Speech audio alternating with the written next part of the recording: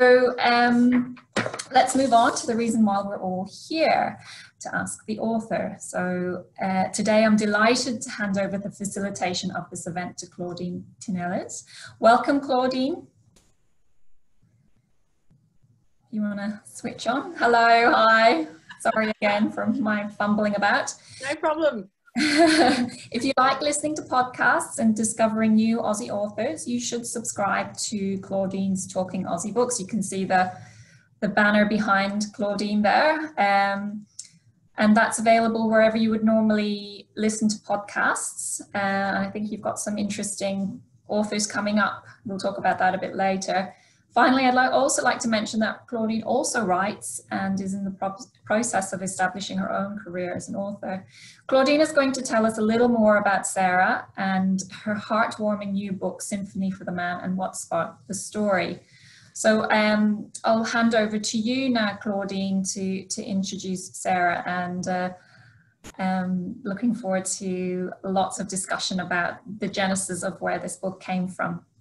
Yeah, absolutely. Thank you very much for the warm introduction, Christine. Hello and welcome to everybody who's joining us out there this afternoon. I'm really delighted to be partnering with Randwick City Council once again to facilitate such a wonderful event. And it gives me great pleasure to introduce Sarah Brill and her latest novel, Symphony for the Man, published by Spinifex Press earlier this year. Growing up in Perth, Sarah began writing at the age of 15. Whilst initially focusing on writing for film and radio, her first novel, Glory, was published by Spinifex in 2002. After her children were born, Sarah became interested in sustainability and permaculture, completing a Masters of Sustainable Built Environment in 2017. And this led to her current work in organics diversion for local government. Incredibly, Sarah works full-time in this role and writes around her family and work commitments. Sarah lives locally with her husband and sons, and Symphony for the Man is her second novel. So it gives me great pleasure to welcome Sarah now. Hi, Claudine. Hi, Sarah. First off, congratulations on the publication of this wonderful new book. How are you feeling about it?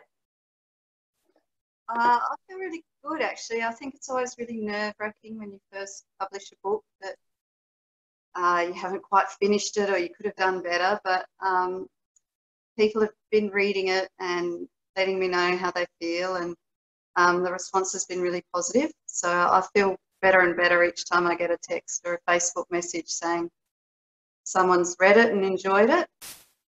Yeah, absolutely. Yeah. Fantastic. Now, this was a beautiful read and I am unlikely to forget it anytime soon. It was poignant, it was heart-achingly real, and yet uplifting at the same time.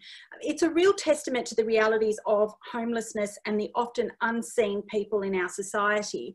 So, Sarah, for those who haven't read it yet, can you tell me a little bit more about the story? Sure. Symphony for the Man is a story about a homeless man called Harry, who lives in a bus shelter near Bondi Beach, and the story of a woman who's not named in the book, and she sees Harry from the bus and decides she's going to write a symphony for him. She doesn't really have any musical background to do that, so instead she starts to explore symphonic music and she introduces Harry to it. And I think the book then is about how that process adds to their lives in different ways. Yeah, as I said, absolutely poignant and so real in so many ways. So could I ask you, what actually inspired you to put pen to paper and write this story? It was a really long process, this book, and it started with a Kate Grenville writing workshop, and Kate's process was to just capture little bits of your life. And at the time I was living in Bondi, and I was working in the city, and I caught this bus through Bondi Junction every day, and so I was probably writing little bits that I saw along the way for this workshop. There was a homeless man living in a bus shelter then. It was the late 90s in Sydney. We were getting ready for the Olympics. So I grabbed a whole bunch of little bits from that time, and then a year or so later, when Glory was being published, I felt like I needed to write a new book. So I got those little bits out, and that formed the basis of this story. Yeah, wonderful. So the book is told from 2 points of view. We have Harry, the homeless man, as you've said, and the lonely girl who at the beginning of the novel is living on welfare payments and struggling to find her place in the world. As you said, the girl is unnamed, although Harry calls her Symphony Girl. Can you tell me why you didn't name her? I think that changed. You know, the writing process was so long, that idea of her being nameless changed a few times, I think. So initially, I didn't really think about it. She just wasn't. That's just how I wrote at the time. She was not named. We tried a draft during the editing process naming her, and we decided not to. That we all liked it better when she was unnamed, because quite often in our society, it's the homeless people who aren't named. And in this book, Harry is very much named. So we thought it was nice to leave her unnamed. Indeed. Although I must say it almost feels a bit like a metaphor for her existence as well. She kind of flies under the radar. She doesn't really have any friends. She lives this really solitary, lonely existence. So it kind of fits, really. I mean, I wondered if you had done it on purpose or whether it was just the way the story unfolded. I think I don't think I did anything initially on purpose with this book, you know, because it was such a random way to come up with a story. But as I moved through the story and worked the story, I liked that she is really only one bad day away from being Harry. You know, that there's not much that separates them, and she's almost on a knife edge that she could fall off at any time. And I liked that aspect of her, and that idea then of her being interested in Harry. Yeah, fantastic. Now, as you mentioned, the book is set in 1999 at a time when Sydney is preparing for to host the Olympics. And for me, there was that jarring juxtaposition of an affluent city preparing to welcome visitors from all around the world, putting on its best outfit, so to speak, whilst people are living on the streets, homeless and hungry like Harry is. Was this a deliberate ploy on your part, or was it really that you were just documenting things that you were seeing at that particular time? No, because again, the editing process was so long, I thought again about where it should be set and what time. Because obviously with 1999, we've got CDs and things that were so important then that aren't important now. I really wanted to stick with that time because of two reasons. One is the Olympics coming, and Bondi was a big focus for the Olympics, and they did clean it up prior to the Olympics, so people were moved on. And the other reason were there were some changes to funding structures for mental health around that time. That meant a lot of the halfway houses were not funded. So people were going to mental health clinics or hospitals, but there wasn't really any support for them when they came out. My memory is that increased the sort of homeless issue at that time. Yeah, brilliant. Now, Symphony Girl goes out of her way to do something very nice for Harry, as you've said. Not only does she decide to write him a symphony, but she leaves a Beethoven CD for him, along with the odd item of food every now and again. Yet she herself has so little. So I wondered, was this her attempt at forging some kind of human connection? Yeah, I think she has that sort of need that a lot of us have when we see someone struggling that we want to help. I'm not sure, I mean, she lives really tightly, but I'm not sure she sees herself the way we do. Yeah. I think she's a little used to the way she lives, and she just knows she has to keep everything under control, but I don't think she sees herself as being as close to Harry's situation as the reader might. So I think she sees herself more in a position to be able to offer some kind of kindness or help to someone she sees struggling. Yeah. If Harry is perplexed by her behaviour, he doesn't let on, but she's not the only one that sends random acts of kindness his way. I mean, there are notable examples of people in amongst the throngs that give Harry a wide berth. For example, the kind librarian, the Vietnamese restaurant owners, and the cafe worker, even the caseworker that Harry absolutely hates. I mean, it seems to be more of an exception rather than the rule. And I have to say to you, reading your book made me feel slightly ashamed, I have to say.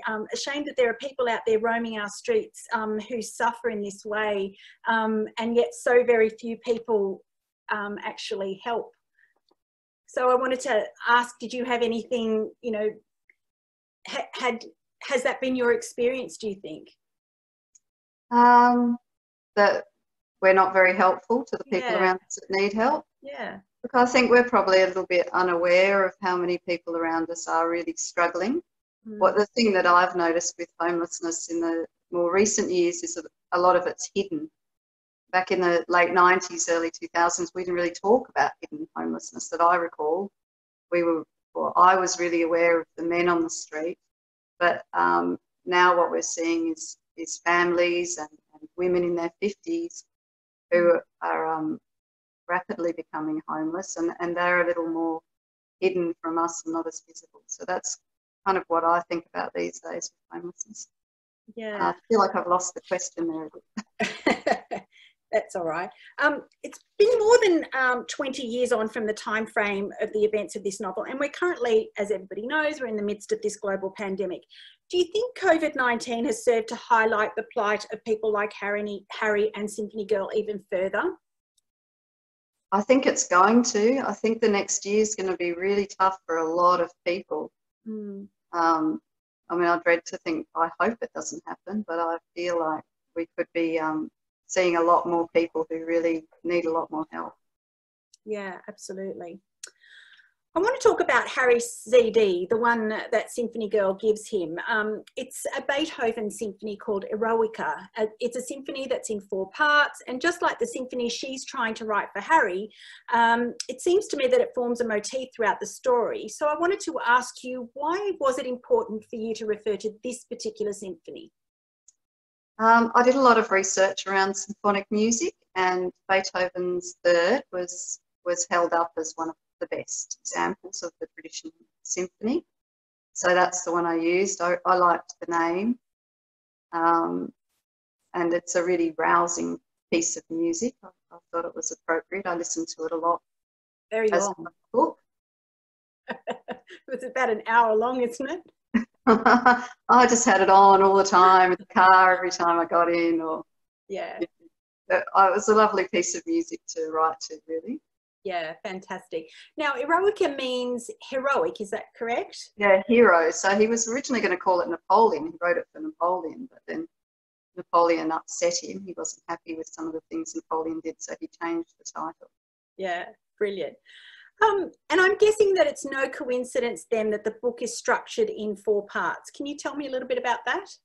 Sure. So I structured the book in the 4 parts like the classical symphony. You know, I felt that the symphony is a bit similar to the novel. You're looking at comparing writing and music in that the size of the piece.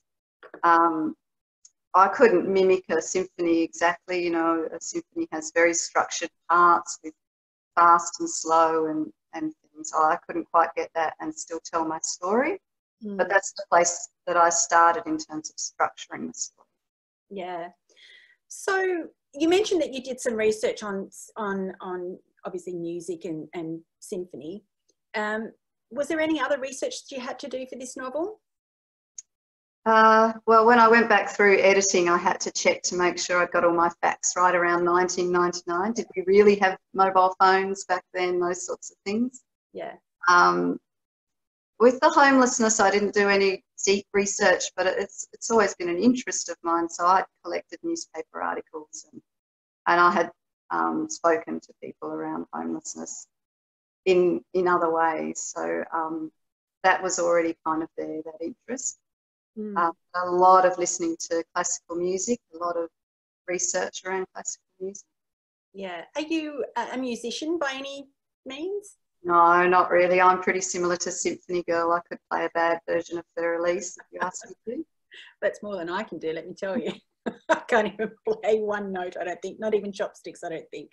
So that's fantastic. Now, I was hoping that we were going to have some questions for Sarah to answer at the moment. There doesn't seem to be anybody asking anything at the moment, but if you could think of some questions that you wanted to ask Sarah, just make sure you pop them in the box there, and then I'll throw open the floor to questions as soon as we've got a few in there. So I'll just keep on going at this point. So Sarah, I understand that the book has been optioned for film by Sparkplug Films. tell me about that process, and what, if any, involvement will you have with the production?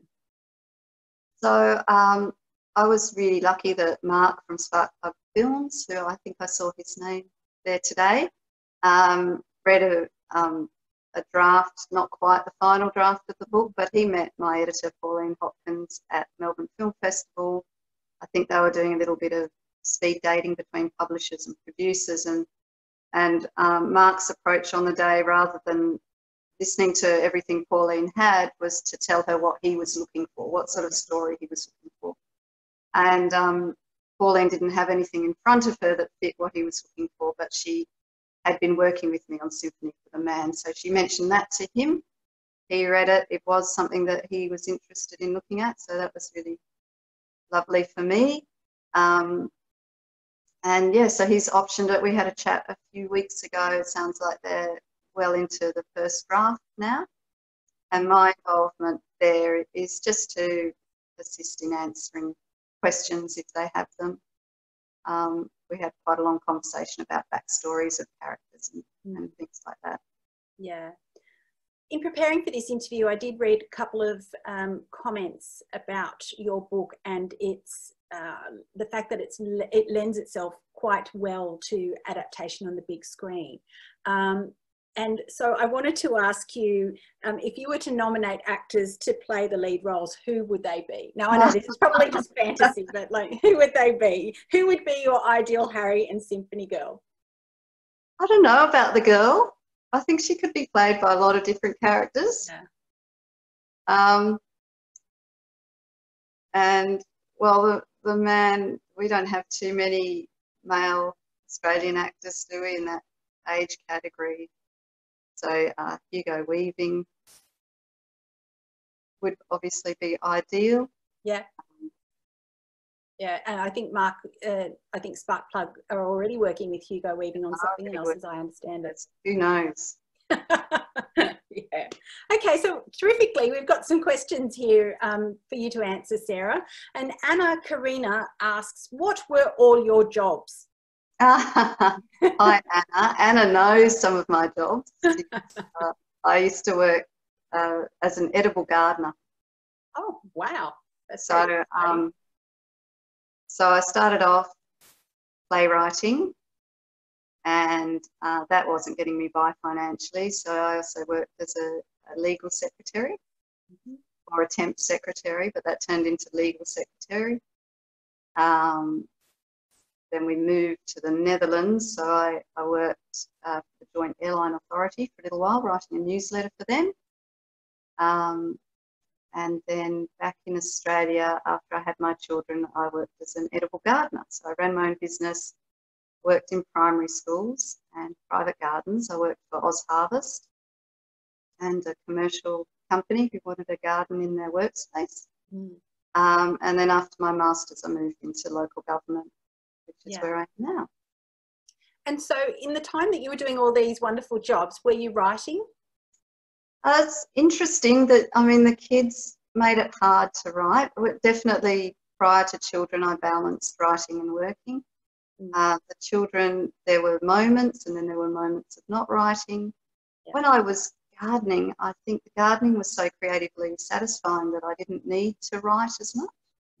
So I did write, but I didn't have a stronger desire to write as I do now. That my work is not as creative. Indeed. We have another question from Di here, who asks, Sarah, what is your daily writing process, and are you a planner or a pantser, or a plotter or a pantser? I'm definitely a planner. I would love to say that I write every day, but these days I don't.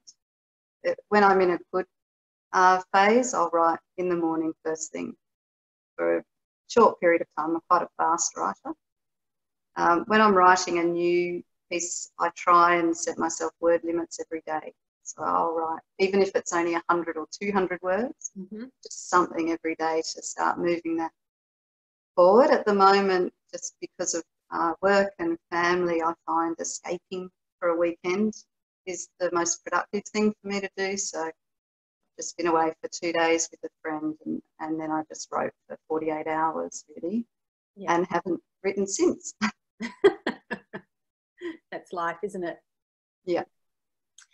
Now, Marie McMillan says, how long did it take to write Symphony for the Man? Were there many changes during the editing process, and have many copies been sold? And what are you writing now?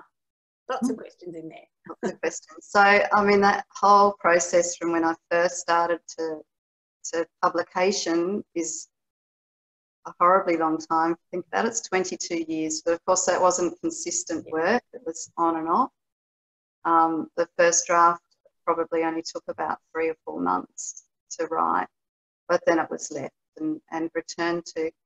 And the editing, it did change a lot, actually. I always had the 2-voice structure, but I think I initially wrote it in first person from the girl's point of view.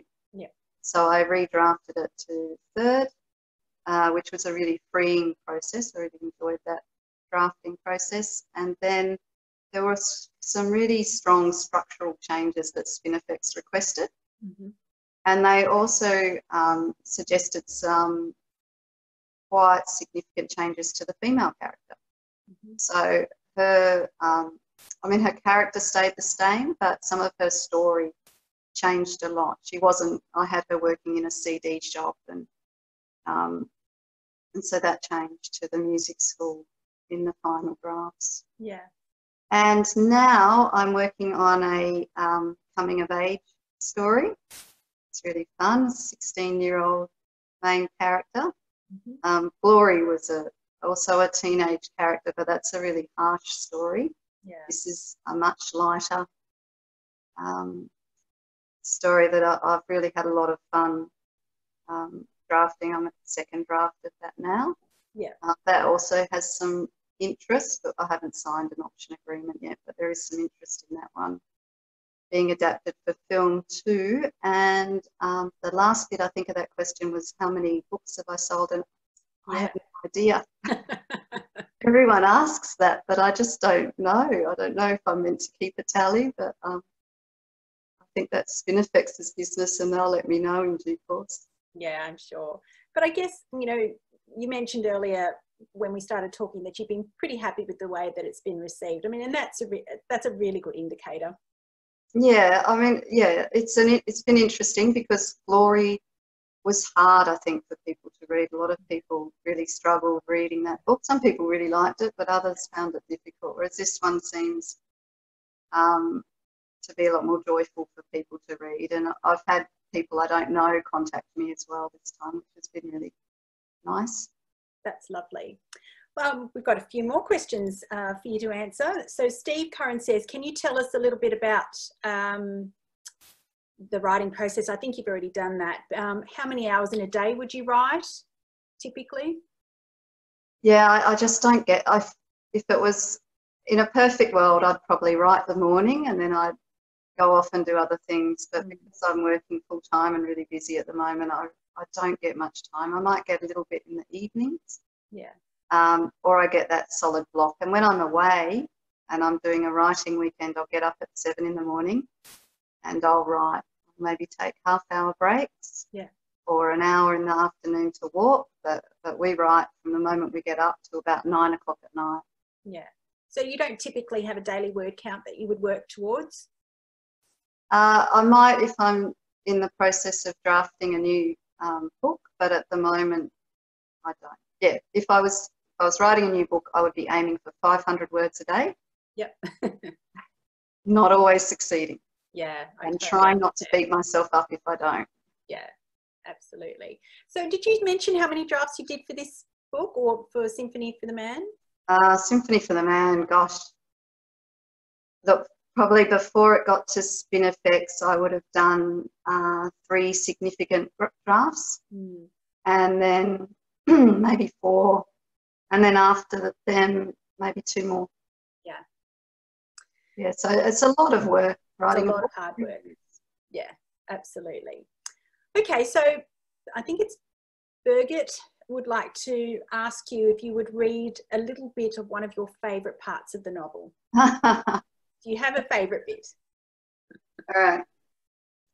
I've read this one before for a podcast, so I apologise, but it's marked because I wasn't prepared for that.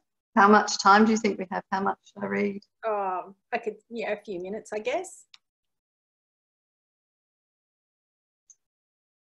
When Harry opens his eyes again, he's lost to the stars. He's lost his way.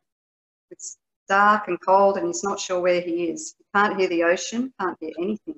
He doesn't feel uncomfortable though. Sure, it's cold, the ground beneath him is like an ice block, but he doesn't hurt anywhere. He feels no pain. And then there's something warm. At first he can't work out where it's coming from, just something warm that makes him feel good and cosy. It's piss, his piss, running down his leg. Harry comes to realise this, but he doesn't care. It feels good and warm and that's all that matters. And then there's a voice that ruins it all. You're an accident waiting to happen, huh? Harry moves his head to try to see where the voice is coming from. An accident waiting to happen. Harry turns to see his boots near his head, bloody brine. Harry closes his eyes. He doesn't want to see bloody brine just now. Harry opens his mouth to speak, but it's all dry and rough and he can't get any words out. Bloody brine reaches down with his big hairy arms and suddenly Harry is on his feet. Harry stumbles a little until he regains his balance. An accident? Fuck off. Harry's got his voice back. He feels the last of his piss run down his leg, but that warm, good feeling has gone. He tries to focus on bloody brine standing there before him. He tries to think of a way out of the situation. I hate me brother and me sister. Actually, Harry hasn't thought about his brother and sister for a long time, but it's the only thing he can think to say. Bloody Brian likes it when you talk. He likes to know what you're thinking. He says it again. I hate me brother and me sister. If he can keep bloody Brian talking, then perhaps the inevitable can be avoided a little longer. Yeah. Yeah. Beautiful. Thank you for that. So I have another question here for you. The event promotion mentions that the book concept was sparked by writing a course with Kate Grenville, which you talked about a little bit earlier, but this attendee would like to know if you could tell us a little bit more about that course. Sure. It was really fabulous. It was over a few weeks and we went every evening for 2 or 3 hours. And Kate's process through that workshop was to just gather bits. So we took lines. I like that section of the book because that line about hating his brother and sister, I got that from a guy on the train when I was well into writing the book. So I kind of kept that process up. But I would walk through the park and if I heard a good piece of dialogue, I would write it down. I carried a notebook and we would present maybe 10 of these little snippets every week. And we did that for 3 weeks. And then Kate had us write them all down and cut them all up into separate ones and we chose the ones we liked. And it was a very kind of random process of then looking at each snippet and saying, well, that feels like a beginning bit. And that feels like a middle bit, and that feels like an end bit. And we just put them into these 3 categories. And from there, we wove the story out of that beginning, middle, and end of just bits. And through that workshop, Kate talked about writing and her writing and other things as well. But that was the main process that we were working through. Fantastic. So thank you for that question. Now, another anonymous attendee has asked, you've written a play before. Now, while Symphony for the Man has film interest, do you think it could be adapted for the stage? Never thought about that. I really haven't put a lot of thought into theatre lately. It feels like a really hard, like theatre, you just need so much space around you to really construct something on the stage, whereas in a book I feel like I can just hold that one narrative voice quite clearly in my head despite what else is going on in my life. I kind of can imagine it on a stage. Yeah, maybe because, you know, it's a very small piece. There's not a lot of characters. Yeah. Yeah, could maybe work. Yeah, indeed. Oh, well, watch this space then. So Lee Russell says, how do you collect your ideas? In a notebook, or do you keep them on your computer? And how many ideas do you have at any one particular time? So many ideas. I have one main book at the moment that I gather everything in. It's a different page for each different thing that I would like to work on. And then I have little bits of paper around the place that I grab. I was just doing a workshop for work, and the facilitator said some of the greatest speeches have greatest silences in them, something like that. I have to write that down, you know, those sort of things, but they're in random places that sometimes I find and sometimes they'll just be forgotten. But I do have my one main book that kind of sets out all my projects that I'd love to be working on when I have time. Yeah. Fantastic question, thank you. And what started you writing? You mentioned a workshop with Kate Grenville. Did that help in your writing career, do you think? Because that was quite some time ago. No, I started writing really early. I was a teenager at high school, and I started writing because my theatre arts teacher really annoyed me. And I like that. We were doing she asked us to devise a play, and we came up with an idea I thought was fantastic, and she rejected it. I was furious. And I went home to my family, and my sister, who's 5 years older than me, was writing. At the time, she was writing plays. I think her high school teacher got her into that. And she said, well, if it's such a good idea, why don't you just write it? And at the time, we had a fabulous kind of support network for young playwrights. So I did write it, and that got me off to a National Young Playwrights Conference in Sydney. And then I was kind of hooked on playwriting after that, and I wrote a lot there, and then through university and after university. So that's where it started. But if you see a writing workshop with Kate Grenville, you kind of jump at it, don't you? Indeed, absolutely. So Kirsten has asked, did you draw on a personal encounter to write Symphony? I mean, you mentioned that you'd seen, you know, a homeless man just like Harry on your bus trips when you were living in Bondi. She also asks, how much like the female character are you? And did you know a Harry? And was it important to you to finish on a high note, no pun intended, in these post-Game of Thrones times? Good question. All right. Big question, Kirsten. So let's start. When I first started writing the book, no, I didn't have an encounter with a Harry. I had observations, but not an encounter. But the piece that I read with the line about hating his brother and his sister, that came through the writing process. My eldest son and I, we were bike riding across the bridge for bike riding day. And so we hopped on a train early in the morning to get to North Sydney, and on the train was this man, and he sat with us, and I remember looking at my son, who was about 12, and his eyes just got bigger and bigger as this man talked to us all the way into Central, because he really hadn't been faced with someone like that. And you know, it was very early in the morning. He'd obviously been out all night. He was younger than my character, but as he talked, I kind of realised that there was Harry in front of me. You know, this was my character in a sense, and I just loved that interaction. It really kind of motivated me to keep working on the book.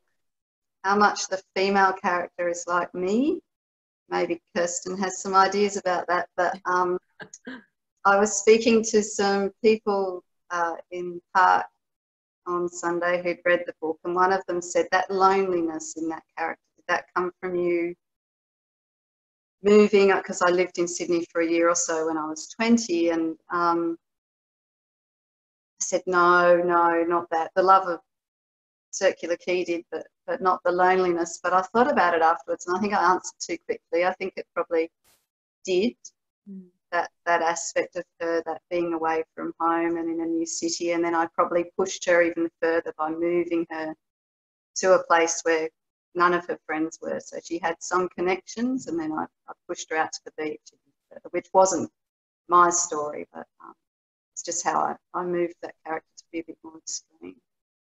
Yeah. So I think the last part of Kirsten's question was it important to you to finish on a high note? Yes. Yes, so Dorothy Hewitt always said you must finish with a bit of hope, and I did want to do that. Yeah. No, fantastic. It was a wonderful ending. So they've got a few more questions here, which is wonderful. Thank you, everybody, for asking such fantastic questions. So Joey says, is there anything that makes Sydney a particularly good location for a novel? I guess for me, Sydney is just where I am, so it's where my books end up being set at the moment, because it's, you know, very clearly in my imagination. I think you can set a book anywhere. I'm not sure it matters, but Sydney certainly worked for me in this story because of the Olympics coming. Yeah, that's an interesting question, Joey, because it was something that I was going to ask you. You know, could you see this novel being set anywhere else? And, you know, was it particular? I mean, you know, you had, you know, Harry spending a lot of time at the junction and, you know, on the beach, and you know, obviously the Olympics had, you know, a big impact on this story. So I wondered if it, you know, could we see this story anywhere else? And I think you're saying probably not. No, yeah. Mark asked that too from Spark Club Films, and yeah, I really feel this is a Bondi story, that's part of the story, is the location. Yeah, absolutely. Sue asks, do you have any favourite authors? Well, yeah, Kate Grenville is a favourite. I haven't read her new book, but I'm looking forward to it. And, you know, I really admire Jackie French. I just admire that ability to write kids' books and gardening books and novels and historical teenage fiction. Yeah. I think that's really fascinating. Yeah, fantastic. Marie asks, to which writing retreats do you go, and which would you recommend, and with whom? So we don't go to writing retreats. We just get Airbnb or a motel. We fantasize about writing retreats. So if anyone knows any, let me know. Particularly if there's a bit of yoga there. But at this stage, I have a writing partner. She also has family. She works in the film industry and wants to spend more time writing. And we know each other's stories, what we're working on. So it's a really good relationship in terms of just being able to take a few days, give each other space, but also be able to talk to each other about this character or that part of the story. Yeah. It's a really important relationship. I think it's really supported my writing over the last few years. Yeah, that's wonderful. It's so important to find like-minded people and to find your tribe, people that you can talk about your, you know, writing issues with. And yeah, that's really important. Wonderful. Get that feedback and support and encouragement to keep going. Keep going. Absolutely. I hear you. Another question, how did the relationship with Spinifex Press start? Spinifex relationship started with my first book, and that was just very random, me sending it to every publisher I could find. I think I sent it out to 20 publishers. Yeah. And Spinifex, actually I got 2 offers for publication out of that 20, which I thought was pretty good at the time. Yeah. And Spinifex were the ones I chose. So for this book, I tried to have an agent for a while, and she showed it to one publisher, but that didn't work out with the publisher or with the agent. So I sent it to Spinifex, and they're such a great organisation. You know, they didn't want to publish the book in its original form, but 3 of them sat down. They all read it, they all gave me feedback, and they all said, you know, please go away and have another go, which is, I think, unusual for a publishing house. Yeah. And really wonderful for me that they were wanting to see more. That's brilliant. A wonderful story. What is your best advice for budding authors who may have ideas but don't know how to start and how to get published? So you've just got to do it. And you've got to do it till you get to the end. I see so many fabulous writers who have the perfect first chapter and then nothing else. So, or that, you know, just never quite finish. So yeah, my theory of writing is really not to critique it until you've gotten to the end. So just write it, and often to ignore the first part, you know, that first bit of writing sometimes is awful because you just don't know how to start, but you really just have to do it. You just have to start. With the book that I'm working on at the moment, I've hated the start for so long. And in this editing process, last week, I realised, well, that's not the start. The start is half a page down. That's the actual start. It's just I had to write all that gunk there to get into the story. But then I just cut it out, and now I've got a start I don't hate. So I think it's really important just to get the whole piece down, because then you've got a solid work that that you can start shaping and forming. And with publishing, gosh, I don't know, it seems like such a hard thing to achieve. And part of that process, I think, is getting used to people reading your work. I think I was really lucky with playwriting, starting from such a young age, that I was quite bold with my writing and not too afraid to show it to people. I mean, I still feel nervous about it. Yeah. But I know it's part of the process and I'm willing to do it. And I know some other writers find that difficult to show their work and to take feedback on it. Yeah. What is it they say about the first draft? It's just you telling yourself the story. Yeah, right. And also we all have to develop very thick skins. Yeah. Because you're going to hear no a lot. And, you know, it's kind of opinion. The thing with the feedback I got from Spinifex was when I heard it, I thought, oh, yeah, they're right.